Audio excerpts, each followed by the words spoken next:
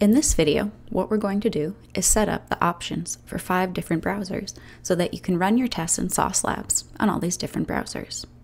The first thing you want to do is get rid of the new mutable capabilities instantiation and just declare the variable.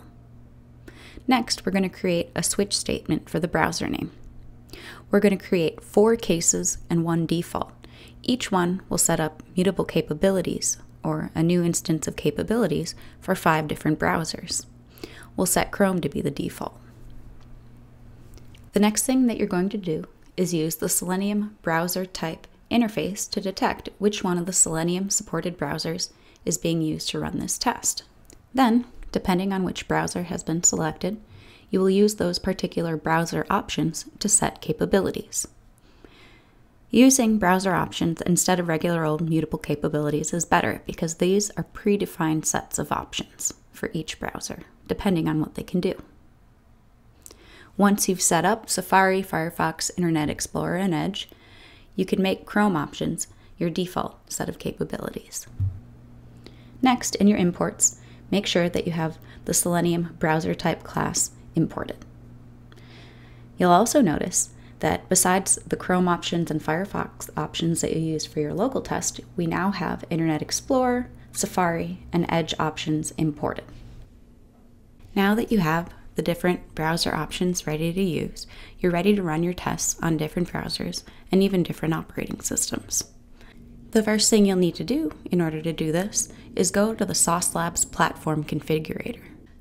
With the Platform Configurator, you can choose the operating system as well as the browser and version that you want to run your test in, and it will return the values for the browser name, browser version, and platform name capabilities that you'll need to add to your test. Since we are using a switch statement that first detects the type of browser, in this case we'll also have to set the browser name. Make sure that you're using a browser version that is also supported by Sauce Labs, listed on the Platform Configurator.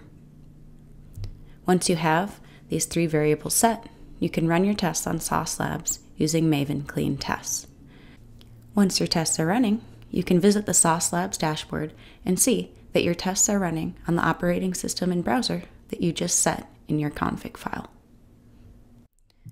Another way that you can run your test, instead of editing the config file directly, is to use the -D flag to run your tests with the Maven clean test command.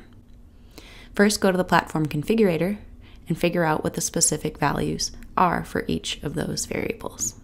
When you run your test using Maven clean test, you simply add a -D flag for each one of the variables, the platform name, the browser name, and the browser version, passing in the values to those variables instead of using config YAML. This is helpful when you want to run multiple instances of the same test suite using a continuous integration tool like Jenkins or GitHub Actions.